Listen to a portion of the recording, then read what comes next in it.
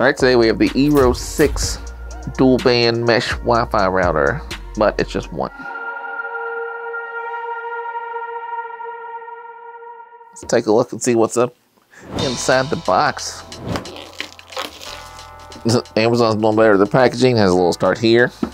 I already have the eero Pro 6. This is the regular eero 6. I am buying this for my mother. We open it up.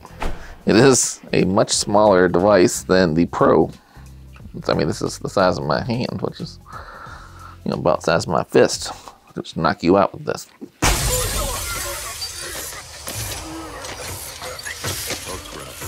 In the box, a very nice packaging from eero products.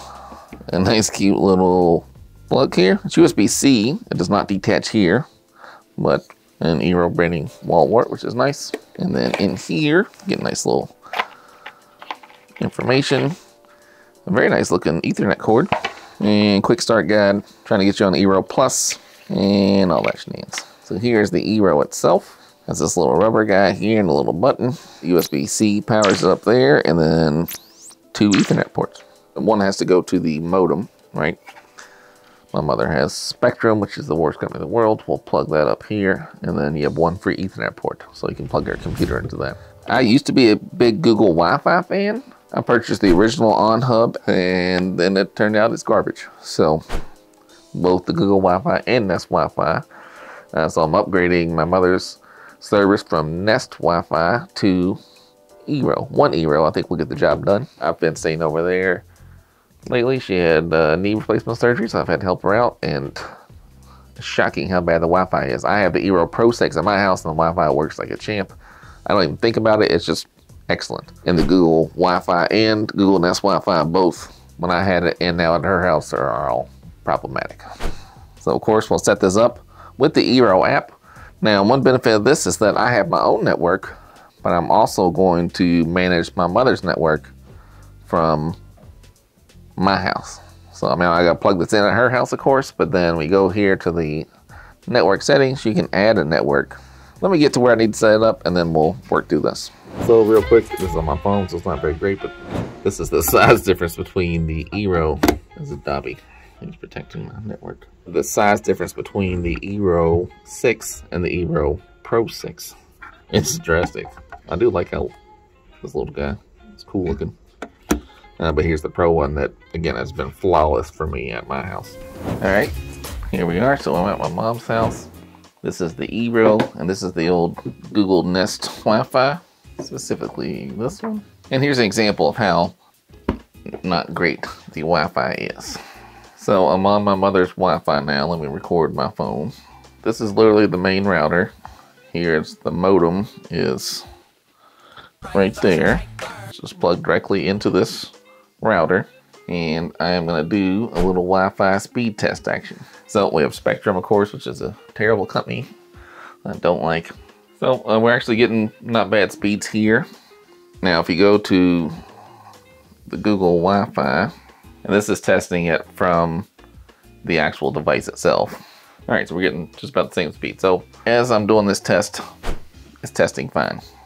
But I will tell you, I was here for 2 months, and it was garbage all the time. But when I plugged in the Ethernet, it would be fine. So, I don't tell you, it just wasn't working. Doesn't want to work right now. But trust me, in my personal experience at my house, and my personal experience being at my mother's house, the Google Wi-Fi, Nest Wi-Fi hasn't been great. But I like having the app, right? So, yeah, you can see the non-Pro version is smaller than the Nest Wi-Fi. The Pro version is bigger than the Nest Wi-Fi. But let's get them started. So first thing to do, of course, is to power up the device. So of course, it's got a USB-C back here, and that comes USB-C with the eero plug, which I like. We're gonna push that down the back here. There's no cable management here, but we'll fix that at some point. So the light's on. It's plugged in now. This one's gonna be a little different. So if you're setting up on your own, I have another video about setting up new. I'm setting this up as adding the device to my existing network. So that's my home Wi-Fi. It's called Lure Palace. My wife is Lure. We live in a palace. So here we go. So I want to control my mother's Wi-Fi from my house because she doesn't know anything about Wi-Fi. And my brother and sister also know nothing about Wi-Fi, so if she has problems or anything like that, I need to be able to check it from my house. So I'm now going to add a network. So I do have an eero with 2 ports, as it says. So now it says unplug your old router, which I will. So now I've unplugged the Nest. I'm going to use the cable. I don't think it matters necessarily, but I am going to use the cable that came with it because they're telling me to, and I follow directions. So the one that was in my modem, I'm taking out, which is way longer than the other one was. So now I'm just plugging it into the exact same port that was in my modem. Now I'll plug it into the back of my eero. And both these ports have the same logo on them, so I think it doesn't matter which one you plug it into. I'm gonna plug it into the ones closest. All right, we're gonna see if I can find it. It's blinking blue. That means it's in pairing mode. And so it should turn solid blue, it should pair. All right, so I found the eero 6, and I'm gonna call this the office, and I'm gonna name it the same name as my old one. Of course, you can name it whatever you want here. All right, so I'll put the password in, and we will be connecting to the internet. All right, I didn't turn off my modem earlier when it told me to. I thought maybe I could get away without it, but sometimes I don't listen to rules. Even though earlier I said I did, now I didn't. So let's try again. You just had to unplug everything and then once it came back on, the lights blinking on the Ubi modem here. First time I didn't unplug it, and then the second time I cut out of here. The lights weren't solid yet, so. All right, it looks like it's working, and that's it. I'm just gonna use one device. I'm gonna skip this for now.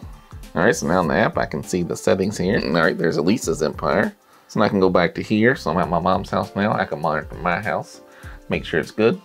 Go back to settings, and then go to switch network, and I can go back to my mom's house, and I can see what's on it. And you can see my Z Fold 3 is connected currently. My mom's Pixel 4a, and this Y, what is this? All right, and I can get a notification to whenever people join. So if my brother and sister bring their dumb stuff over here, I'll find it. Also, that's a Roku.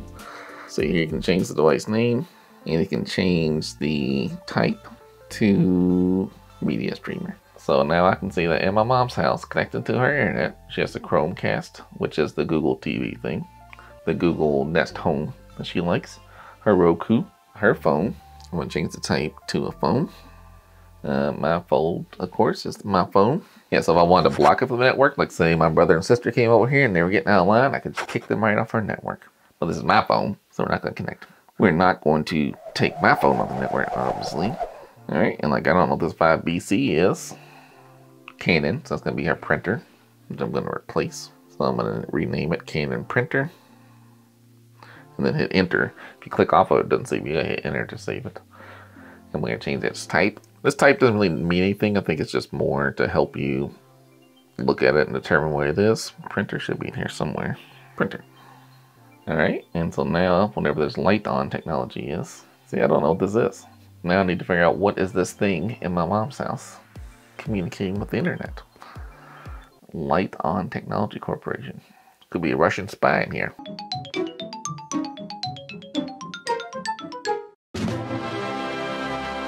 What I'm gonna do, I'm gonna blur it out, but I'm gonna take the MAC address and look it up and then see if I can figure it out then. But I gotta make sure there's not Russian spies or Chinese spies or someone, or even American spies in here getting her. If they are, I'm gonna whoop them because I'm a big dude. So yeah, so right now I can see what's on my mom's house. And so, for example, if my brother and sister are over here whining they can't get connected, I can take a look and be like, it's definitely on there. All right, so now she has a software update. It's very simple to software update. Just right in the app. Like I said, I've had the eero for, I want to say, a year or more. I'm not positive. I'll post it up in here after the fact, but like I never worry about my Wi-Fi anymore. It's been so great. I bought it myself. Amazon doesn't sponsor me or provide me anything whatsoever, right? I bought it with my own money from my own house, and it has been fantastic. I have the Pro because I'm a professional. Here, I didn't think she needs the Pro. This says it covers up to 900 megabits per second and 1,500 square feet. Her house is not that big. I mean, it probably is that big, but she only has 5 devices here, so she doesn't need that much coverage. and the computer's gonna be plugged in to the, oh, that's another thing. We can plug the computer and the Ethernet real quick. All right, so it's gonna restart here with the update. All right, so now my app sees how simple it is to update your network. All right, and so then I can see you can do several things. Right, you can block apps. Like if I didn't want my brother on Facebook here, I can kick him off Facebook. You can do lots of cool things here. Also, we can do a set up a guest network if I want to. You can check your activity.